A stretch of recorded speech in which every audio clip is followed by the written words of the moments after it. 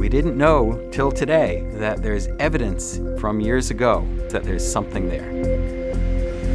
Europa is one of the most fascinating bodies in the solar system. We think beneath its icy surface is a global ocean, twice the volume of all of Earth's oceans combined.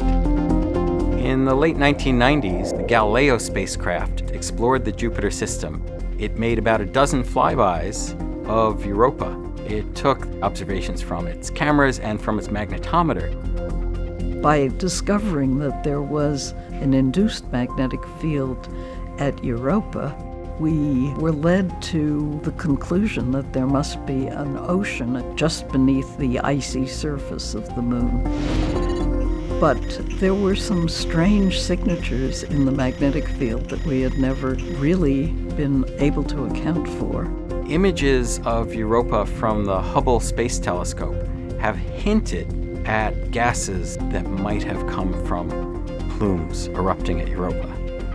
The Hubble images had given an estimate of the height and width, and I knew how fast Galileo was moving relative to Europa.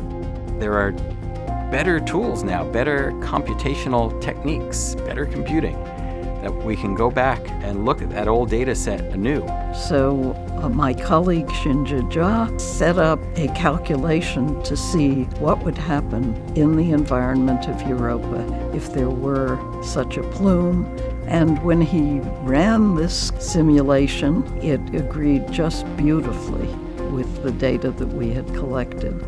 Reanalysis of the Galileo magnetometer data suggests that the Galileo spacecraft, on its closest flyby of Europa, flew through a plume. The Europa Clipper mission is going to explore Europa to investigate its habitability.